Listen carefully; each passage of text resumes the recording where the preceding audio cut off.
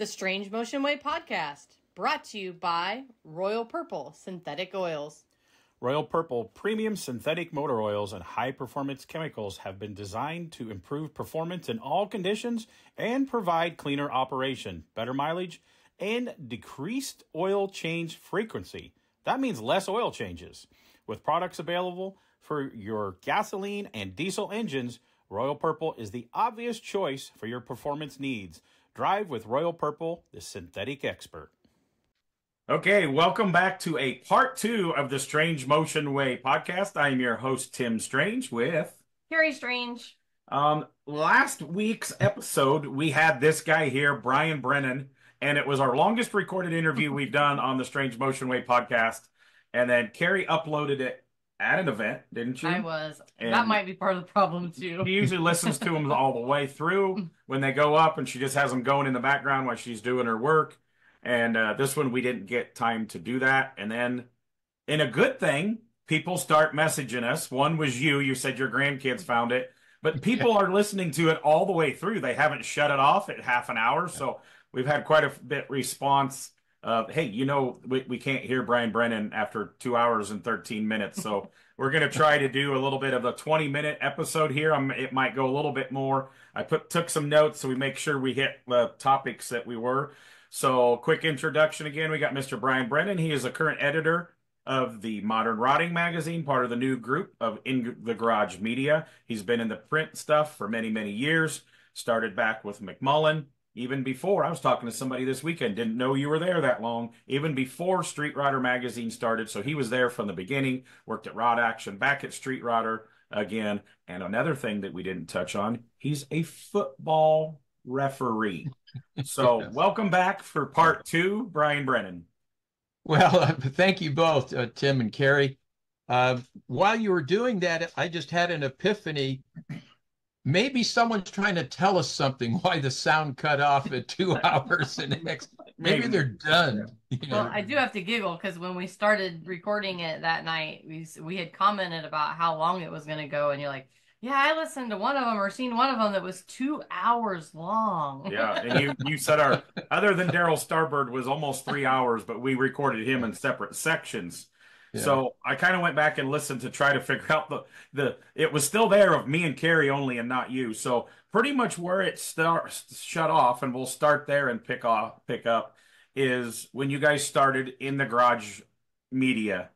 And so let's touch just a little bit about the ending of those magazines. I think we talked about that when they killed Street Rodder and stuff, but just a little update on that and then go into starting In the Garage Media.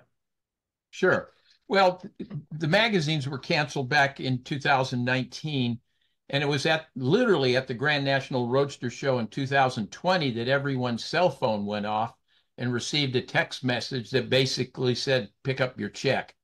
You know, that was the short version. And 19 of the 21 books were cut. So here we are. We're all without a job. A few people were retained to stay on Hot Rod, and I was one of them. That only lasted, I'm not even sure if it was 3 weeks to a month, you know, because when it went down, Tim Foss and I had been talking about, well, we knew it was coming, so do we want to go out on our own? Do we want to try to do something? And with the coming on of COVID, we thought, what a better time to start a magazine and blow through our savings and investment money and everything else than start a magazine company when the economy is shut down. And in hindsight, I'm sure future history books will say all kinds of things, but in hindsight, it was probably the single best thing that happened for us. It gave us a level playing field. And a number of advertisers were left with ad budgets and no place to go at the time. Now, everyone was afraid of what was going to happen and all of this, but we had a handful of people who had enough faith in us to just jump on board and help us get going. And fortunately, they've stayed with us, and others have come aboard. And the 2 books grew into 3 books by the January timeframe of 2021. And that's when All Chevy Performance came on. Modern Rotting and Classic Truck Performance were the first 2 books. So and they were Rob bi-monthly. Fortier is the truck magazine, Yeah, and then Nick yeah, Licata does the All Chevy magazine. that is correct. And for those who remember, Rob was doing the truck book back when we shut down Classic Trucks, and Nick was doing, an all Chevy book at the time when we were back there in the old company. Um, Speaking about starting dates and all that, I just had an epiphany. Earlier in our conversation, we were talking about when Street Rodder started. And I Mm-hmm. said I thought it was May of 71. It was actually May of 72. Okay. But that's a really interesting story. Uh, Bruce uh, Bruce Miller from the Northwest started a book called Street Rod, and it came out in October of 71. We were planning on coming out. That was going to be our Street Rodder's original title, was going to be Street Rod. We had produced the covers, the magazine, the whole thing. And then he comes out with his book, and we go, uh-oh. So we had to go back in, and we came up with the title, which you would think was simple enough, but we had to go back in and change all of the folios on the pages, and everywhere where we said Street Rod, we had to change to Street Rodder.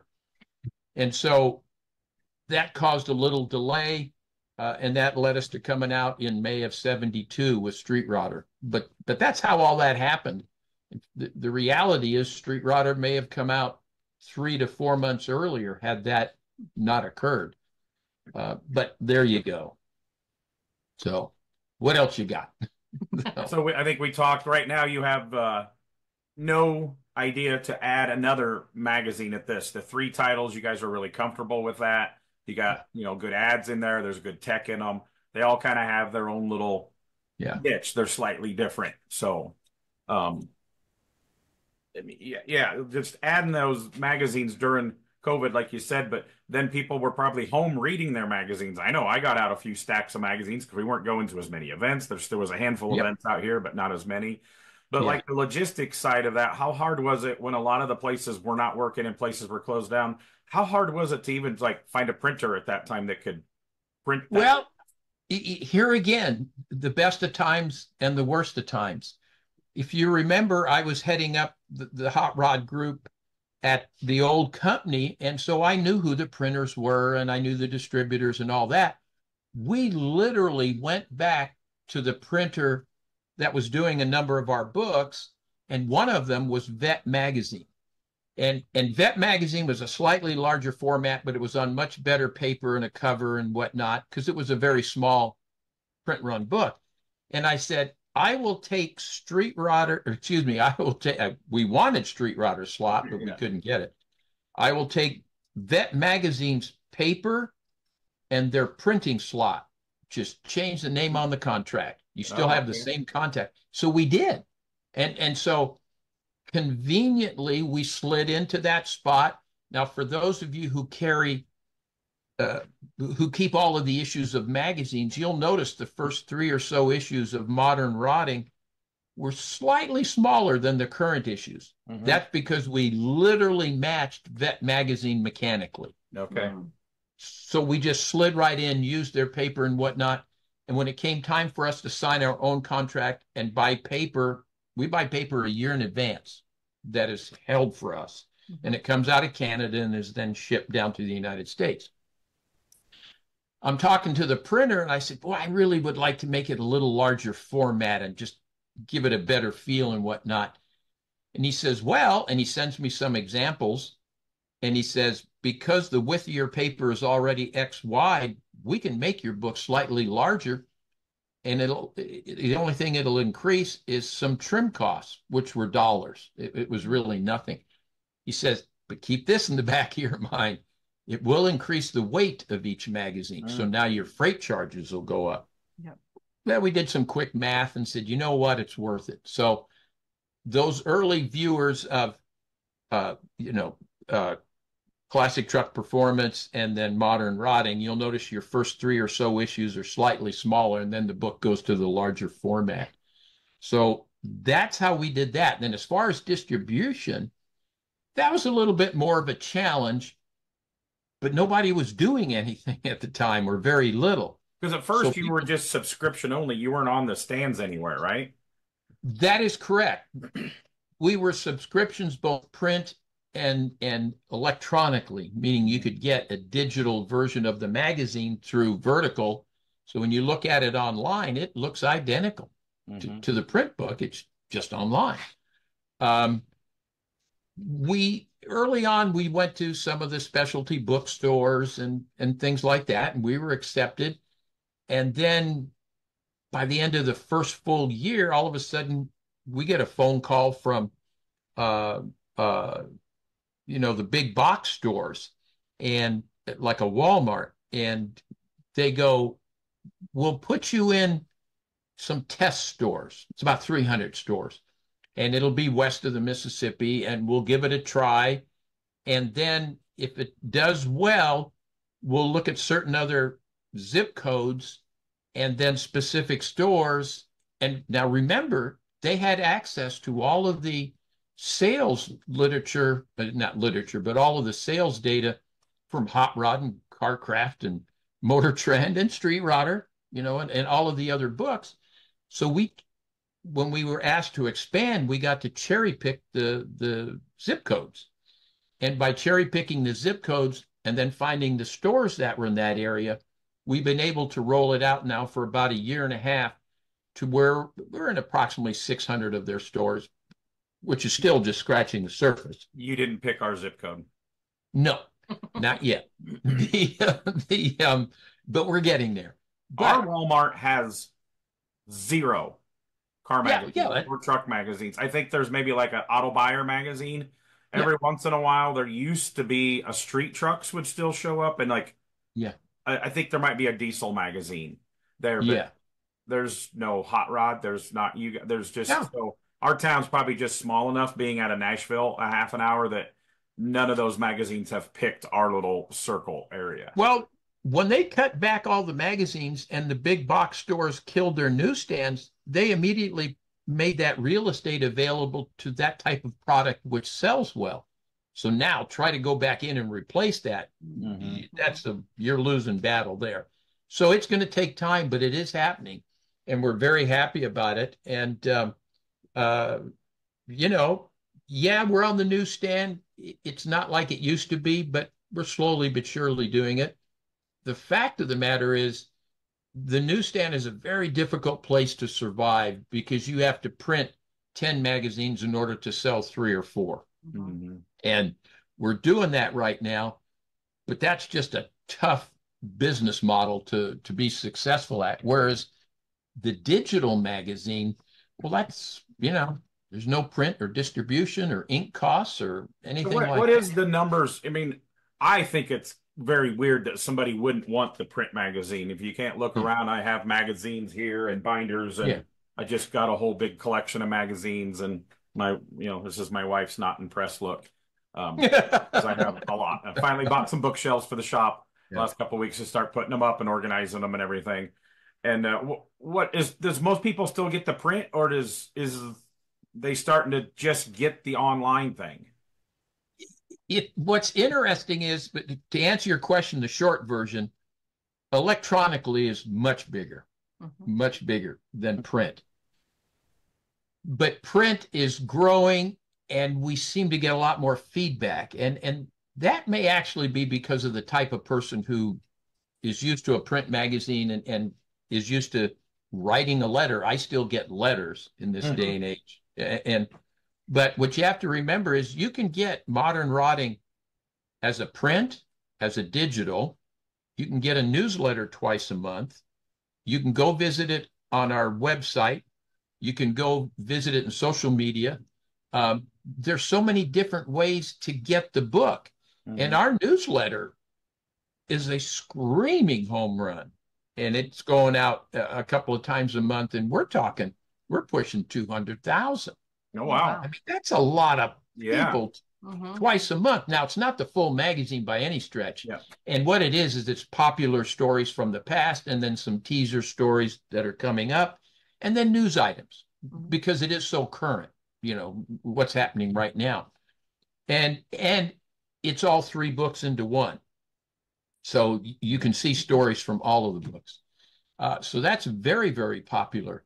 But in time, as much as it may pain me to say this, I think the digital version will just become the standard, somewhere down the road. That's sad for me. It that's sad. it is, and I know you've heard the hey, it's in between the time the three of us have spoken last time and now, some guy sent me a handful of old magazines, and I'm looking at them and go, I don't have those, so into the collection they go.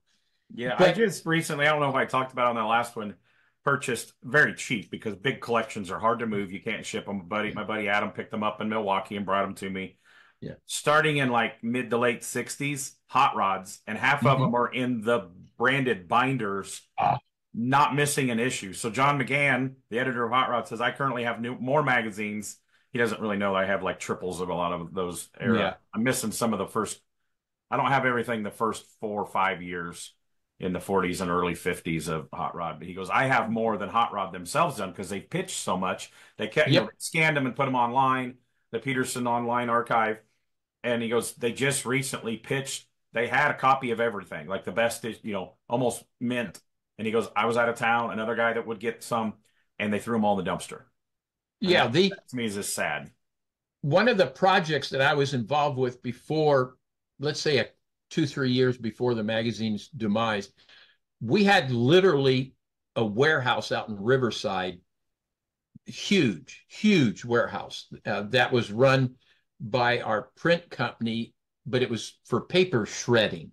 And they did paper shredding out there.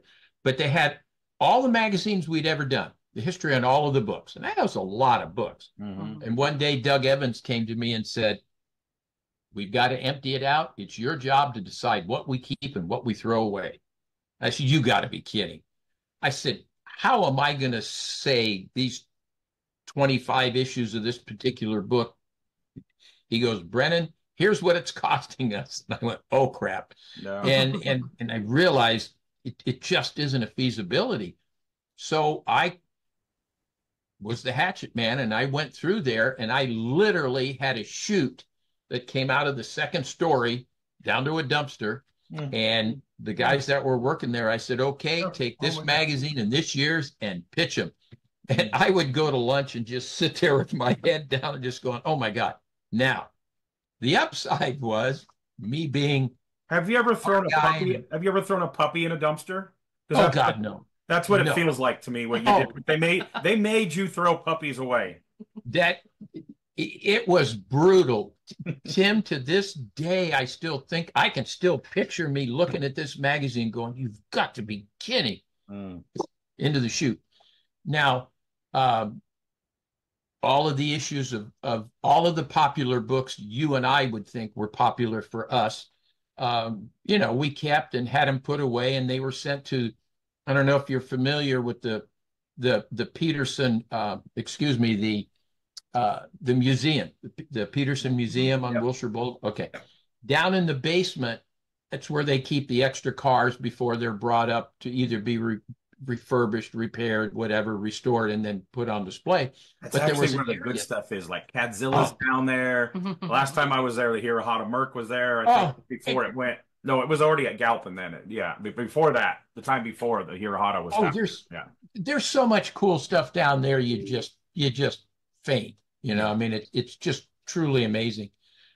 But there was an area set off in one corner, and it was chained off, and it was literally all of the old Peterson files, files for color film and black and white prints. They were either typical drawers that slide out like at a library, and you look through the index cards. Well, they had everything so nicely done. And then, then actual prints and all of this stuff, the things that I found there were staggering. And we were trying to get them over to where they were scanning them. Thomas Warringer at the time was in charge of scanning these and then putting them electronically into electronic files and then keeping them forever. I don't know how many he actually got done. I do know it was several million, but we threw away eventually 2, 3 times that. I mean, the original film, Yeah, it's too bad you couldn't have got to somebody like, I mean, I collect, but somebody that like Jerry Dixie, he gets and then he sells to people, right? And Yep. then there's somebody else that does that too. Somebody else we know, but yeah, some of them guys they gather and then they're like, Yeah. oh, they sell to people like groups and stuff like Well, that, or places them in, like, Tim, I went to the people in charge and I said, I can't take it all, but I'd love to keep some of this and take it. And they said, if you take one photo out of here, we will charge you with theft. oh, geez, They were dead serious, dead serious. In their mind, this was proprietary information. And if you take it somewhere else, someone else is going to make a buck off of it that we didn't get because it was ours. And my mistake was I tried to be a nice guy and ask for permission. I should have just stolen. Yeah. Forgiveness. But that's, yeah, and then, right, Carrie, and then ask for forgiveness. So that was a sad, sad day. But, you know, it's the way it goes. But so thank you for keeping print alive. I hope you keep print alive as long as you can. It's not just all digital, but there is a lot of people. Yeah, a lot of magazines did die, but there's still a lot of different types of magazines. You guys have your modern rotting, your classic trucks, your all Chevy. And then there's like the boutique magazines. We talked a little bit about this before. You got the Rodder's Journal. It took a little break there for a little bit. There was some family issues and stuff, and now he's got a good office and getting that. That's like a boutique, like, well, it used to be 4 times a year. It comes out once every 8 months or something like that now. And then you got the guys, which you probably worked with them back in the day at some of the magazines. You got the Wheel Hub guys, Robert McGaffin, and they're like in a complimentary where they're like a boutique like Rodder's Journal. They come out 4 times a year. They're thick and like coffee table looking books, and everybody I think complements each other. Everybody's kind of doing their own thing. We're kind of over the times where there was so many magazines. I remember with our 63 Rivy, I just did a social media post last week about that car because we were talking about it before the recording stopped. The summer that car got done in 2001, it got shot. It was in the same year. It was in 6 magazines and 5 covers around the world, but they were all different. But there was. And it wasn't in Carcraft, but it was in Hot Rod. It was in Popular Hot Rodding. It was in Custom Rodder. It was in Chrome and Flames in Germany, and it was in all those. And the industry almost kind of needed to trim some fat because there was a lot of almost the same type of magazines. I was really upset when they killed Popular Hot Rodding even before they killed all the other ones because I was a big Popular Hot Rodding fan too because Project X. And everybody's doing a good job with all these print. And some people think that all the magazines went away. I see that monthly on social media. Oh, there's no print magazines anymore. Well, no, there is. Just take the blinders off and look around, and there's a lot of people doing great stuff. We're over that time that you guys and Rodder's Journal and Wheel Hub's going to shoot the same car, and that's fine because then the cars aren't getting flooded in the market. So, if you want to see that car behind you, it was on the cover of Modern Rotting. It was the AMBR car, and so yeah, there's still room for everybody, I think. And like you guys do tech, and the Wheel Hub guys don't do tech and Wheel Hub or the truck book. They do a Mustang book too, I think. I'm not a Mustang guy. But there's very few people like you that like them all. There's a lot of people that have their niche, and that's what they like. They focus on what each individual magazine. Yeah, back in the day, some guys just read Rod and Custom. Some guys just were Street Rodder, and they were slightly different. Sometimes cars would get in both, but I'm just a nerd. I just like it all. But I mean, I don't do many Corvette magazines. Sorry, I know you ran the Corvette magazine. I don't do Mustang magazines, but it's mostly hot rods, Rod and Custom, and BMX stuff. So yeah, the magazines nowadays, and to a certain degree they did before. But first off, all of the staff guys all got along from the different magazines. And I mean, Robert McGaffin, you mentioned Wheel Hub. I mean, Robert is a really good friend and still is to this day. And every time we see each other, we pick up where the conversation ended and we move on. The books being competitive to a certain degree is a good thing. It keeps everyone on their toes and it keeps you hustling and you don't take anything for granted. So I love the fact, I wish there were more. Now, some people will say, well, that's going to water down your advertising dollar and all of that. There may be some truth to that, But in my opinion, if you put your best foot forward and you do the best job you can, and the readers follow you, so will the advertisers. Yeah. Right. So it's all good. Yeah. Agreed. Yeah. So we talked about a few other things. We did talk. I want to make sure we talk about this because you said of all the people we ask about this, like we did Corey and Ashley Talbert and their cat people. So we talked about cats. We have we got one sleeping right over here before we started recording. Little Axel was licking Carrie's ear and everything. But you were one of the few people that we asked that you said you have actually been to a professional cat show. Oh yeah, sure. I'm a nerd. Yeah. I mean, when we walked in, it's like we were like, "Did you see that on social media? There's a cat show locally up in Nashville." And it's like we were home, and it's like, "Let's go." This was like 2 winters ago, last winter or something. So we went up, made a day of it, and it's like we're walking in, and we're thinking, "Is this going to be cheesy or goofy?" You know, I grew up showing pigs and cattle in 4-H. So I was like, "Oh, it's got to be something like that. It's got to be cool, right?" And so I paid for my hot rod parts, my BMX stuff, my show pigs. Yeah, and so as we're walking in.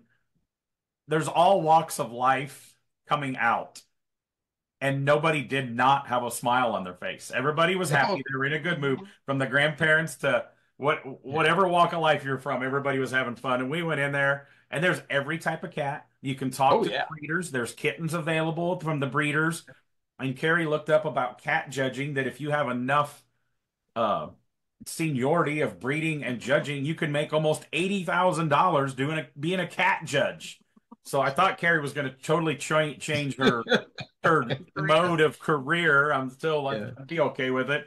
But then we talked about it. It's like, man, it's like not in a derogatory comment, but there was always these ISCA still big, but when it was really, really big, like when you used to win a truck or a Mustang for the championship, everybody would get slightly dressed up for the awards, right? And match their car.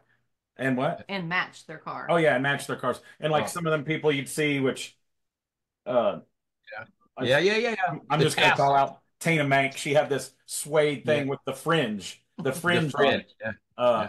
Which I remembered the fringe suede because Dave Kindig this weekend, his daughter, they were going on a bus to go on his steak dinner so they could drink and stuff. She goes, "Come on, I got my fringe jacket on. I gotta have steak." So she had a fringe jacket on like that too. But it's like all those slightly eccentric 80s, early 90s ISCA people, we joked that day. It's like, well, they sold their cars. They sold their big truck and trailer. Now they're showing cats. Because we've seen some eccentric outfits. You know, you have to dress up when you're showing.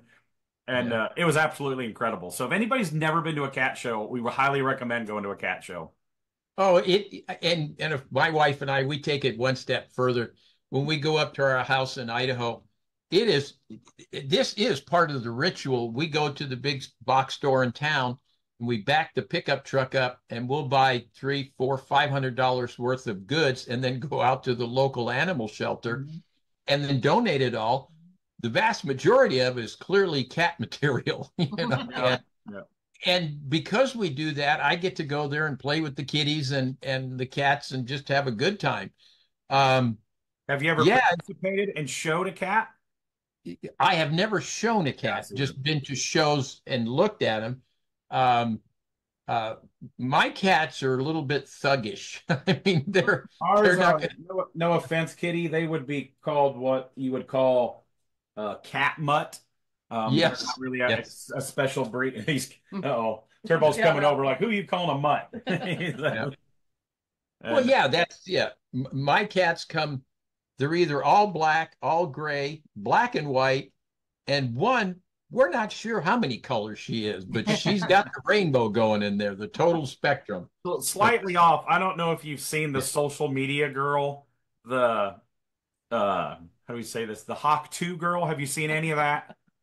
I don't think so. It's probably good. There's this girl that went viral from downtown, the CMT Fest, about how to keep a man, and I can say it uncensored. She's like, you got a Hawk 2, you got to spit on it, you know? So she blew up. She's literally from the next town over, this super small town. And since she's starting now, she has a podcast. She's obviously making more money off her podcast than we are. But I seen a thing the other day. She has made over $1 million this summer doing appearances and all this just from this viral joke video.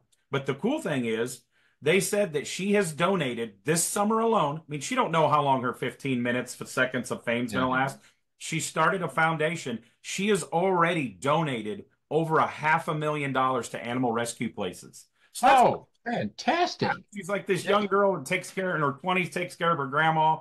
And from her dirty joke, she's doing this. But she started a foundation. But the day one, they said that she got a $30,000 check for something. And she went and spent $5,000 and took it to the local animal rescue place instead. So yeah, you can have dirty jokes and sense of humor, and you're doing good things with your money for the animals. So she stepped up a couple things in my book that way. So one thing we did forget to talk about, take a breath, last week, take a breath, was I just learned this in the last year.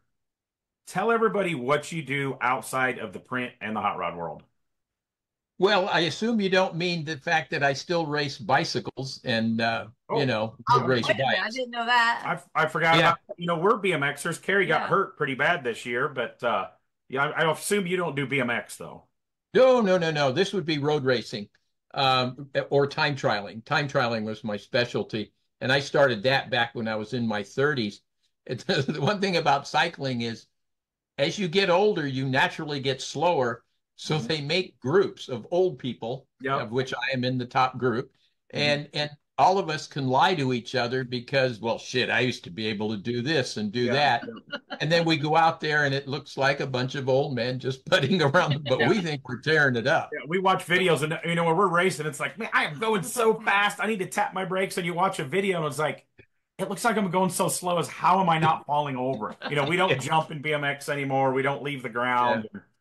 Yeah. One thing good about BMX, so sorry for all the listeners for putting this visual in our head. We wear like motocross gear. We don't wear spandex. So everybody I was trying to picture Brian Brennan in a spandex outfit. I've got them in multicolors. I've got full body suits. My daughter calls me Aerodye Bry. The aerodynamic helmets and all that crap used with the time trialing bikes.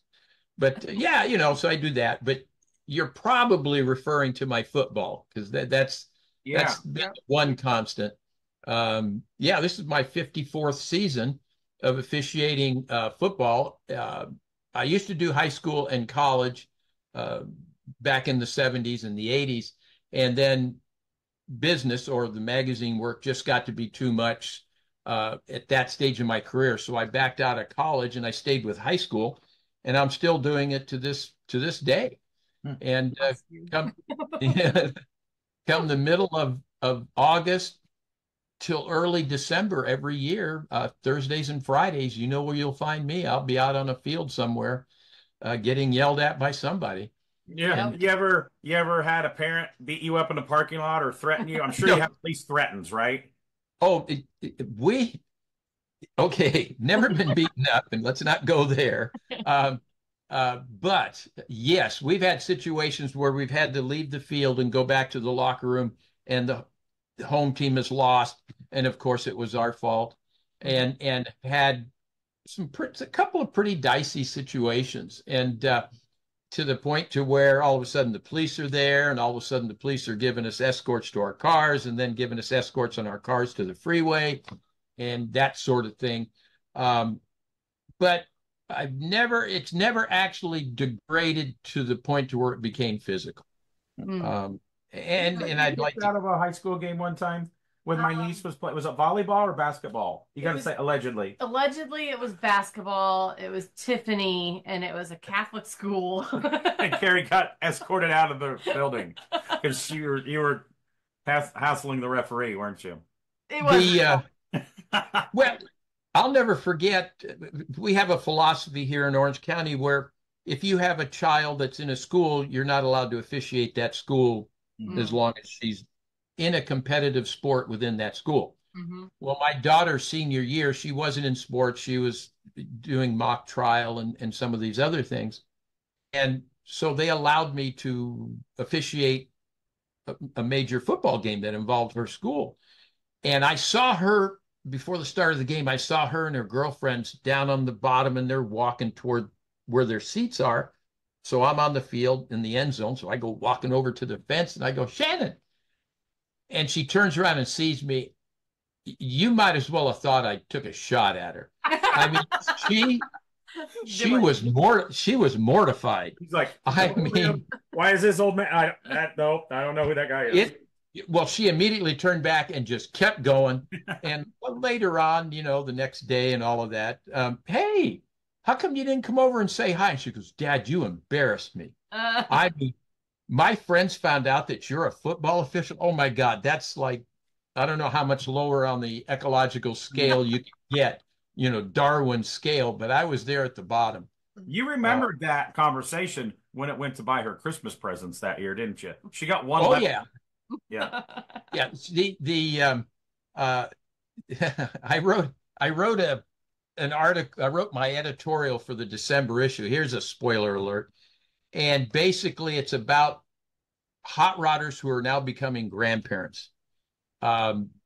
You try to do some of those teaching things you did to your kids, now that they have kids, and you think you're contributing something positive to the family. Well, you soon find out that no, I didn't like it when you did it before, and I like it less now. So I had my daughter write up a handful of things that I used to do when she was little, and I crafted an editorial around it. And yeah, it's fun stuff. I mean, what we try to do when we're raising our kids is to make a decent human being out of them. I mean, that's the end game. I don't care if she hates cars. That's absolutely irrelevant. Yeah. As long as she's a good person. And which she is. She's turned out to be quite good. It's my poor wife who has to suffer through all of my obnoxiousness with cars and football and everything else now. But hey, for all the listeners, everybody's heard stories about Kimmy. There've never been bad stories because she's probably there listening like she was the other night. And before we started this, she popped in on this call, and we seen her. She exists. Everybody thought what they call is a radio wife that like maybe he named his blow up doll. We didn't really know, and it's like they didn't really have a human at home, but we seen her. She existed, and so yeah, we've heard stories about Kimmy. So well, Kimmy's claim to fame is her and Bobby are the best of buddies. Bobby will call here and say, "I don't want to talk to you. Where's Kimmy?" So Bobby seems to be very friendly with a lot of guys' wives. I have noticed that. He's a sly devil. But I do know his wife Cindy gives really good hugs, though, doesn't she? Oh, yes. Cindy's a sweetheart. Now, she is absolutely just a wonderful woman. And God knows he hit above the bar. I mean, he landed so far above the bar on that one. It's not funny. They always have a vendor booth at the Tri-5 Nationals, and, Toby shows up, sets it up. Bobby comes in and out and hangs out, and Toby does all the work. And so one year Cindy was there, and my dad, one of the first years that Bobby was there, my dad was there. My dad's a Tri-5 guy. So it's a sign of respect if I take my time to bring my dad by to meet you. Hey, this is my dad. This is Bobby Alloway. You heard me tell stories about this because Bobby's one of those guys, kind of like a mentor. I've always looked up to him. Honored to call him a friend now. I know you're very good friends with him. He's always been one of those guys. Hey, you ever need a question in business or anything I can help you with? Please let me know. I've been to his shop a few times and just an upstanding human, just good people. And so I take him by. Hey, this is my dad. This is Alloway. This is his wife, Cindy. My dad doesn't even shake Bobby's hand. And my dad's a handshake guy, right? He's had a thumb ripped off, so he's like half numb. He about breaks people's hands. He goes right up to Cindy and hugs her. And he's hugging her. He goes, Marriott, room 235. And walks away. And Bobby's like, get your dad away from my wife. And the next morning, I meet my dad at breakfast, and I go, did you sleep okay last night? He goes, just a little upset. And I go, why? He goes, Cindy Alloway never showed up. Please say hi to your dad for me. I've only had the chance to meet him a couple of times, but he and I seem to just hit it off and have great conversations. And of course, you were at the other end of all of those conversations, so it was great time. It was we're getting text messages. He's actually in the hospital today. He was getting really dizzy. He had a pacemaker last month. He's supposed to be getting a new knee in December. He's still 76, runs 450 acres of farm and 100 head of cattle, and just go. But he's having a little blood thin problem, little dizziness going on today. Yeah. So I'll tell him you said hi. So yeah, and wish him the best for me. Yeah, he is a very good man. Good man. Yeah. Well, he raised me. Okay. They have Everyone, one downfall. If you haven't everyone, listened, we did my dad on one of the early podcasts. So go back through the list and listen to that. It's like he was the hardest to keep clean, and we said allegedly more than we should have because he didn't want to get in trouble and everything. Yeah, so he's a dandy. So a couple of things before we wrap it up. Carrie's got another thing coming up. One, it was fun and an honor to share the award stage with you at the Triple Crown of Rotting. Me and Kevin Ostie worked all day and did interviews with all the industry badasses. And then you came up and helped us with the awards this year. And then there was some slight shenanigans going on. We raised a lot of money in like 40 minutes. We did a podcast talking about the event. I did get quite a bit of hate after the fact from some people that just aren't the right people. You know, we raised $30,000 in 40 minutes for a military foundation, the Gary Sinise Foundation. And I said on that podcast, if they were upset, people were upset because they were waiting for the giveaway motor in the truck. And one, the awards take a little longer than a normal Good Guys show because we call their names and then they pull up. They don't know what they're getting. And I think that's part of the excitement. Custom Chems of America has done that way for 45 years. You know, you got to stay for awards, but you don't know if you're just a 30, a 10, or Street Rod of the Year. And I really like that. A little bit more of excitement. It's a very big deal. The show was double what it was the year before. I don't know how big it's going to get the next couple years, but it's just an amazing event. And it was an amazing group of people that may not be recreated ever. We do those little charity auctions on Carrie's Cars and Cones trip, and it takes some special people for that to happen. Like I say, we raised 30 grand in like 40 minutes. Let me give you some final accounting. I'm doing the story right now. Mm-hmm. You remember the Pinstripers? They had their own area over there, and they were doing raising. Okay, they raised 67,000 on their own, and they were raising for a children's charity, right? Speedway's children's charities, and they raised 67,000. Final accounting on the 50-50 drawing, the Gary Sinise Foundation, and then the shenanigans you're referring to on stage, and the ride-alongs with Kyle. And the ride-alongs, that came to 69,000 and change. Man, that's incredible. Plus the giveaway truck, plus the giveaway engine, plus all of these other things that people could get. To say a good time was had by all is an understatement. I had was a tremendous event. Again, looking up to Bobby, it's an honor that him and Gary Case have asked me to come help. I haven't really got the call for next year yet. I'm not really sure. Have you got to come and be on stage? I'm not really sure. I think Kevin Ostie has. I'm Ron Burgundy. I just show up. And Kevin put a great program together, and Kevin is great. Does a lot of great stuff in the industry, has also 2 or 3 great podcasts. And he put together the commercials and the stage show with the sound guys from Gulf. I forget the sound guys. Well, I can tell you this. Johnson is just canceling on us again. He's stuck in traffic. we should just do Angie and forget Alan. Right. I would. Gary tells me and Bobby tells me they're going to go to bigger screens on the side of the stage, and they're going to talk to, I hope they'll talk to our guy, Ryan Foss, who is our drone. He's our videographer, but he also handles the drone. So that during the awards, when the cars are up there, they'll have drone footage so the people at the back of the audience can see on the bigger screens the cars and the award being presented and all that much better.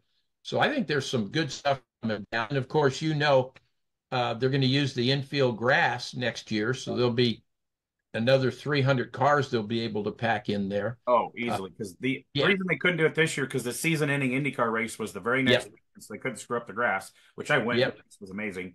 And with their Fox TV program, they have to end it earlier for football on Fox, is why they're doing it. So the IndyCar is going, I think it's Labor Day weekend, I think it is. It's the weekend. It is. It's the weekend before, and then it's us. Yeah.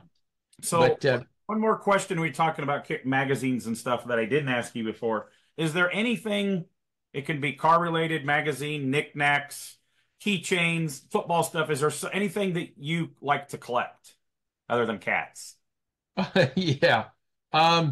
Yes. As every hot rodder, I mean, I do have a fairly substantial collection of magazines, but I also have what I think is maybe arguably one of the best collections of all of the car B movies that came out in the 50s. Yeah. I mean, I've got a couple of hundred of those. Oh, wow. And if a car was used in a television series, Route 66, 77 Sunset Strip, My Mother, the Car, I have, or the Dobie Gillis show and it makes an appearance, or Life. I have all of those TV shows on DVD. And so I've collected that, plus my favorite, Corvettes. I collected all of the print literature on early Corvettes from 1953 through 1967. I do collect, because we talked about your Corvettes. You have a couple Corvettes in the last podcast, and you think that's ended when they stopped putting chrome bumpers on them. Oh yeah, 1972. It's all over. You know the press passes we get when we go to the SEMA show. Okay, I've got literally hundreds upon hundreds of them after 50 some years of this, and they're all hanging in the barn, in the garage, up north. The mugs, the pewter mugs from the LA Roadster show, I've got a staggering number of those. I've never been out for the Father's Day show. I go to Pomona for the Roadster show. Never been out for the Father's Day show. I need to go out there sometime for that. I really like. Yeah, it's just one of those things just to notch up, say you've done it. T-shirts. This is the one that drives my wife nuts. Yeah, I have one T-shirts. We don't know how many we have, but it has to be 1,000. And now these shirts, I'm talking about not old shirts or shirts that have been worn. I'm talking about new shirts that go back to the Winter Nationals back in the mid 60s and come all the way forward, all through my Hot Rod Magazine career. I mean, God, I've got everybody's T-shirts and all of the event T-shirts and all that kind of good stuff. So if it's useless, I pretty much collect it. You know what the most useless thing that we collect? We've seen that from an MTV Cribs episode from the guys from Blink 182, I think. Ever since they switched to the credit card style room keys, the hotel keys, we keep those. We have shoe boxes full of those things. This is a sad commentary. Fortunately, we moved out of the building, but I used to collect those too. And I would two-way tape, and I would put them on my wall, my Street Rodder office wall, and it literally filled the room. And people would come in and look at that, and they knew right away I had no life or no future. Oh, you're a rock star. You get to travel so much. You're so lucky. Yeah. Oh, yeah. The most famous line I get is, "You are the luckiest guy in the world. Every weekend you get to be at a different Street Rod event." Let me tell you, when you start waking up and you have no clue as to what city you're in, that's when you know I got to tone this down. Our problem is I may not have got my room key from last weekend taken out of my wallet. Oh, yeah. And then I was like, well, that's not it. And I did that from something to, no, it was, what would I do right after Triple Crown? Oh, we went to Tulsa, because I got to host the red carpet for the BMX Hall of Fame. And I tried using my room from Triple Crown weekend key to get in my room and home the next weekend. I was like, oh, that's even a wrong brand of hotel. So Hot Rod Power Tour. Yeah. By day 3, you don't know where you're at, which hotel you're in, with what room key you've got. Like, I go to all these events. I just got back from Texas Good Guys just last night. And I felt so bad. I was tired. My back hurt. I need to go to the chiropractor. And both Friday and Saturday nights, I had dinner, visited with a couple guys at dinner, walked around the parking lot a little bit. Both nights, I was in my room before 9 o'clock. Oh, welcome to my world. Yeah. But I'm up at 5:30 every morning to, get my cooler ready and get to the autocross thing. And sometimes I like to go to swap meet before I go to the autocross and have to start working. And I got caught up on a little. So let me give you a little tidbit on the hotels. For next year's Triple Crown, do you have your room yet? No, because since I'm I don't know if I'm supposed celebrity to hired person, they hire me, they get me a hotel. Okay, because 3 of the hotels are already sold out. Yeah. There's 800 rooms have already been booked. That's up to today. And over 500, I think it's close to 600 cars have already pre-registered. And if And you're a vendor wanting to register, you better get in contact because they oh yeah, out of vendors last year. So yeah, and they're going to actually put a ceiling on how many entries for next season, and I believe the ceiling's 3,500, and we know they got over three, so it's going to fill up pretty quickly. yeah, Want to be there. I don't know where the host hotel is. I don't know if I'm allowed to say this, but Bobby said, I don't know about that host hotel. That's my Bobby Alloway accent. They're supposed to be putting it. Of course, he thinks me and Carrie are just the weirdest people ever, right? Yeah. Even though he's not, he likes live music and he comes to Nashville a lot, and he offered us tickets and we went and seen a country girl that wants to be a rock and roll girl, Morgan Wade. I never heard of her, seen at the Ryman. He goes, "Oh, we have tickets. You want them?" So he forwarded it. You know, it's kind of cool. Bobby thought of us. And so he thinks we do all this weird stuff, right? Because we listen to punk rock and all that. He goes, they're going to have at that host hotel probably that same weekend next year a comic something. Comic-Con. Yeah. Comic-Con? Yeah. What is that? And then I go, dude, you need to look into that because those are big deals. Like I got to do an appearance one time with Lou Ferrigno when I was on TV. There was a real famous person, then a wannabe TV car person. And he was actually on the phone with Sylvester Stallone talking about all the paid, they charge for autographs and all this and paid meet and greets. And he's like, I can easily make when I go to these. And he goes, I'm not as famous as Sylvester. He goes, but I do all the meet and greets. He goes, I can easily make 6 figures on a weekend at a Comic-Con at a big town. And he invited me the next couple months to go hang out with him at the Nashville one, but I was out of town. But yeah, those Comic-Cons, those are very big. So if Comic-Con is in that, yeah, hotels are going to be full of Comic-Con people too. So if you get your hotel soon because there's going to be stuff going on in Murfreesboro. There is so much going on with that event that's not at the event that it's fun just to show up, to show up. I know headquarters have been moved to the hotel next door because of the Comic-Con.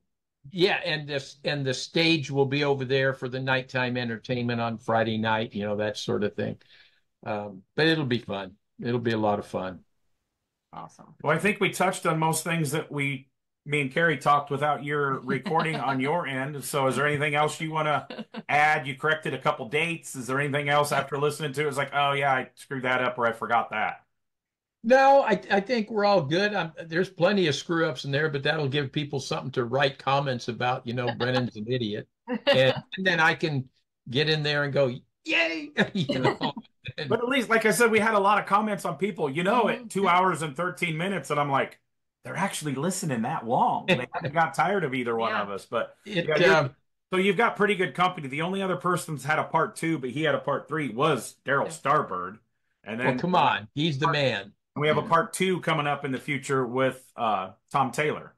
Oh, good. Yeah. So we forgot to talk about all the 90s sport truck stuff when we did Tom's interview. So he was a great one. So we want to thank Mr. Brian Brennan for being a guest on the Strange Motion Way podcast. We want to thank you for taking care of house cats outside. And we talked about you feed a possum. Yes. And thank you very much for what you guys do at the In the Garage Media. You guys are killing it. Thank you for keeping Rob Fortier employed. You probably get a government check from him if you fill out the right paperwork. Yeah. So you guys all kill it. And again, In the Garage Media, Brian Brennan does Modern Rotting, Rob Fortier does Classic Truck Performance, and Nick Licata does all Chevy. So keep doing it, man. Thank you. You guys have a great evening. You too. Thanks. See you later. Bye-bye. Hey, welders, ready to upgrade your gear and save some serious dough in the process? The Miller Build with Blue Savings and Rebate Program has you covered. Find amazing deals and cashback rebates on a wide range of Miller products, from welders to plasma cutters and everything in between, all backed by our 3-year warranty. Don't let this opportunity pass you by. Take advantage of the Miller Build with Blue program now.